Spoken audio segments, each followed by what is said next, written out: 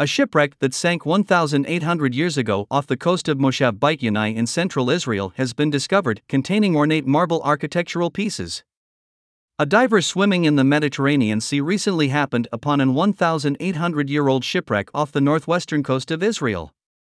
Although archaeologists knew about the wreck, they didn't know its exact whereabouts as it was covered by sand, Kobi Sharvat, director of the Underwater Archaeology Unit at the Israel Antiquities Authority, IAA, said in a statement released Monday, May 15. It's likely that recent storms helped expose the cargo, he added. The ancient Roman-era ship was carrying 40 metric tons, of marble, including Corinthian columns adorned with ornate vegetal patterns, capitals, the uppermost part of the columns, and marble columns measuring approximately 20 feet, 6 meters, long. This is the oldest known sea cargo wreck in the eastern Mediterranean, according to a statement. After discovering the wreck several weeks ago, diver Gideon Harris reported it to the IAA. Based on the size of the architectural elements, archaeologists calculated the size of the merchant ship, determining that it could bear a cargo of at least 200 tons, 181 metric tons, Sharvat said. That's equivalent to nearly 30 adult male African elephants.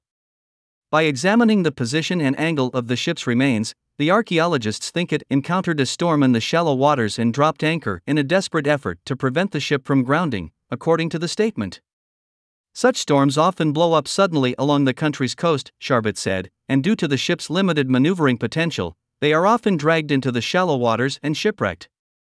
He added that the marble cargo may have come from Turkey or Greece and was traveling south, possibly, to Alexandria in Egypt.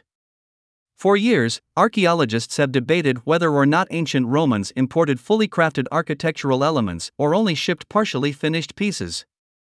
This finding puts the debate to rest, showing that the pieces left the quarry site as basic raw material or partially worked artifacts, and that they were fashioned and finished on the construction site, either by local artists and artisans or by artists who were brought to the site from other countries, similarly to specialist mosaic artists who traveled from site to site following commission projects, according to the statement. It's unclear where the marble columns were meant to be placed, but it's possible they would have decorated a magnificent public building such as a temple or theater, according to the statement.